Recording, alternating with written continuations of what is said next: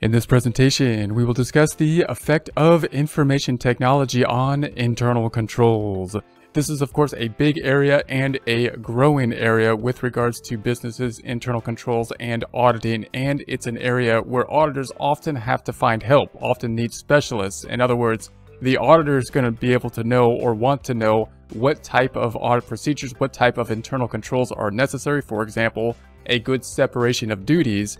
Work with the IT professional in order to see whether or not that separation of duties has been implemented into the database system, often with some kind of separation or restriction to the type of information that can be accessed through a database program. So obviously with larger and larger companies, there's going to be larger and larger IT requirements, larger restrictions of data, and so certain people are going to have access to certain types of things.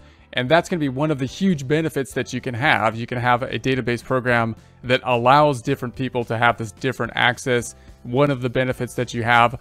So I notice when we think about information technology to businesses, a lot of times I get one of two reactions. One is a lot of excitement for the separation of duties that can be taking place, and an increase in internal controls and a higher level of safety to some degree.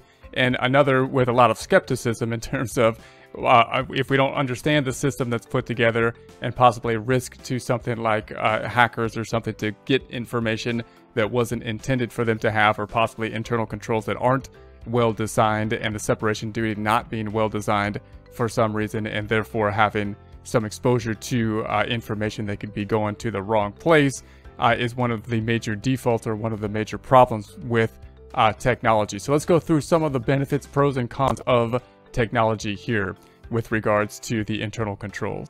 Benefits include consistent application of predefined business rules and performance of complex calculations in processing large volumes of transactions or data. So in other words, when we're thinking, of course, of large volumes of transactions or data, if we could set up a system that they're all going to be the same, in other words, if they follow the same set of rules, a database program can apply those very efficiently over a long period of time, much more efficiently, of course, than an individual can. So any kind of repetitive work that can be put together with a system of rules is something that's great, because the time will be better, and of course the consistency will be better as well.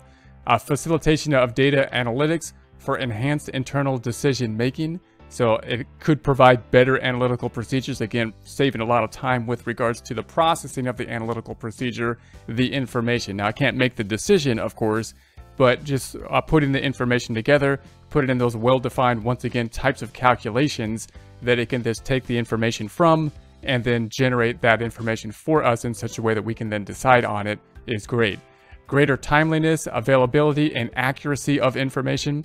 So the information is usually going to be able to be put together more quickly with a database type program, more available because we have a lot more ability to get to the database program, especially now, considering it might be over the web or something like that, different access type of area for it.